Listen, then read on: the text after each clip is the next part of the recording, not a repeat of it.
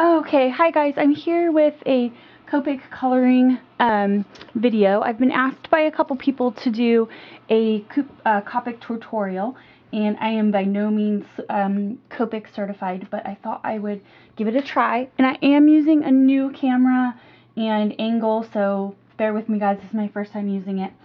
So let's get started. I am going to use the greeting farm image of Edward. He is one of my favorites. So I like using, to color Edward, I like using the cool grays for his hair. So let's get started with that. And this video is going to be in real time. So I'm using C3, C5, C7, and C9. So first, and sorry if my hands get in the way here while I'm coloring, but I'm going to try and keep them out of the way. But first what we're going to do is you're going to color everything lightly with the C3, which is your lightest color. This is the way that I found is the easiest for me. There's lots of different ways to color out there, and this is just, I've tried pretty much everything. For me, it's easiest to start with the lightest color, and blend from there. When I start with the darkest, I always end up using too much dark, and so I guess I'm not good at judging how much or how little I want. So I always start with the lightest color, and I just use brush strokes and go from there. Now I'm going in with some C5, and I'm just going to darken up the areas that I think are going to be darker, which is like close to the roots, right by his head, right by his face, sorry, I mean, and going up from there. I like to keep the tips a little bit lighter, so I tend to go into the roots and like the back of the crown of the head as darker. And since this is C5, which is like one of your middle tones, you can use a little bit more of it because you're going to be blending in some darker areas. And you can see here that I messed up and got into his face, but we'll go back and correct it. Now I'm going in with C7. And again, this is probably going to have to be a couple parts because I'm doing this in real time for you. And to show you that exactly how long it usually takes to color an image. I take my time. I enjoy coloring them, so I kind of take a while to do it. I'm just going in with C7 and blending and putting the darker color over that C5 closer to the roots, leaving a little bit of the C5 above it. And it's just blending in and bringing in some of that darker color. Now I'm going with the darkest color, which is C9, and you just use very little. Sorry, make sure I'm still on camera. I use very little of this color. Basically just go around the edges at the crown and at the roots of his hair, and add it just a little bit. And I'm using brush strokes. Again, you want to go with especially with hair, you want to go with the flow of their hair. And that makes it look more realistic.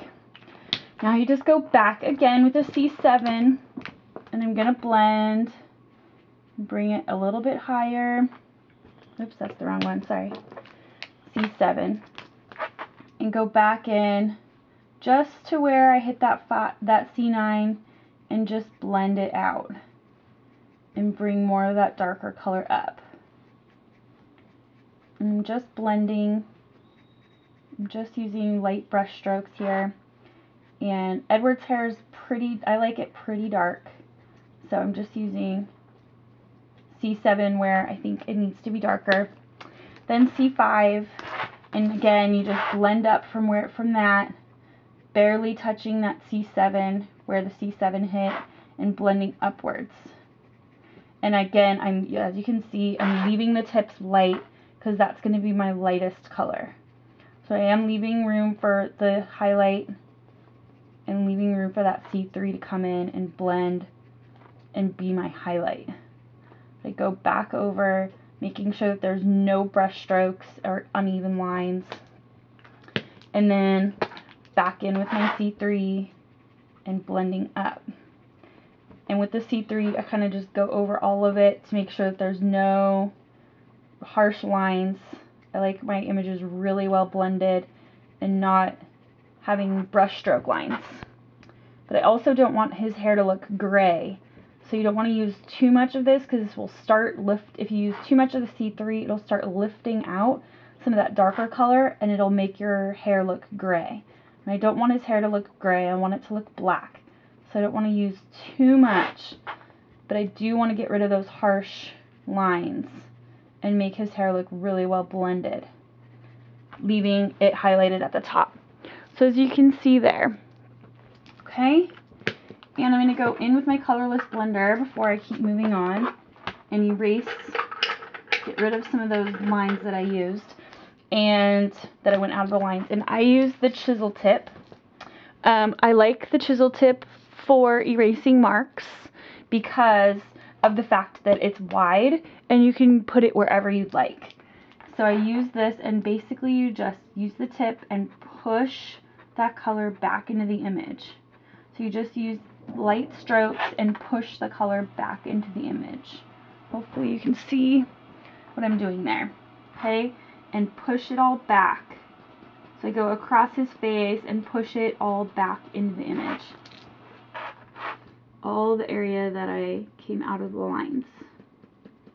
And I am kind of a messy colorer, so I use a lot of this colorless blender because I tend to make a lot of mistakes. And it's kind of hard to erase with the darker color, so you just have to kind of work with it. And be patient. You may have to go in a couple times with your colorless blender because the darker grays are hard to push back in. They don't move as easily. Which is also why the grays are kind of hard to blend with. And as the color dries, you'll see that it changes a little bit. So as it dries, you can go back and play with it. If you're not completely happy with the hair, you can always go back and play with it more. There's another little spot that I went out of the lines. So I'm just going to use, again, my colorless blender, just push that color back into the image. Okay. Alright, now let's start with the skin. So for skin, especially with Edward, I'm going to keep him pretty white.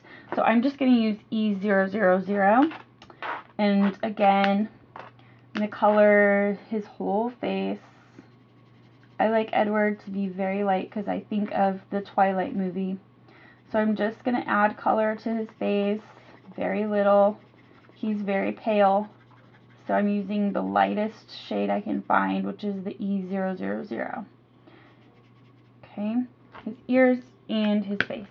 And then I'm going to go in with E00, barely at all, because it's a little bit darker and I don't want Edward to be too dark. So I'm just going to do his ears, because that's where I would think the shadow would be, and just at his hairline and down his cheeks. And I'm just barely brushing color in, because I really want Edward to be really fair. If I were doing another Greeting Farm image or Magnolia or something, and I wanted her or him to have an actual skin color, I would use more of this E00. But because it's Edward, I want him to be really pale. And then I go back in again, blending out. Use these you can use little tiny circles on here on the face to blend out that color and blend the E000 and E00. Okay, so he's really fair, and you just blend out that color, leaving a little bit of the shading. Okay, and I'm going to do the same on his arms. I'm going to color E000 and then go back in very little with E00 just where his shirt hits and outside of his arm, inside of his arm, sorry, where the shirt would leave a shadow, and then go back over with the E000. Basically, when you start coloring with Copics, I took a while before I started to get the blending down. And I used to just look at people as I was walking around town or out with my kids or whatever, look at people and see where the shadows hit. When the sun beats down from a certain angle, there's going to be shadows where clothing hits and things like that. And that is what you could use for your images to get your shading and your blending correct. When also you're oh sorry, I'm way off camera. Sorry guys. When you're looking at purchasing Copics, I always look and buy them in threes. So 3 colors that blend well together is what I use. So I'm going to stop here, and part 2 will be his clothing, but I'm going to stop here. Thanks for watching.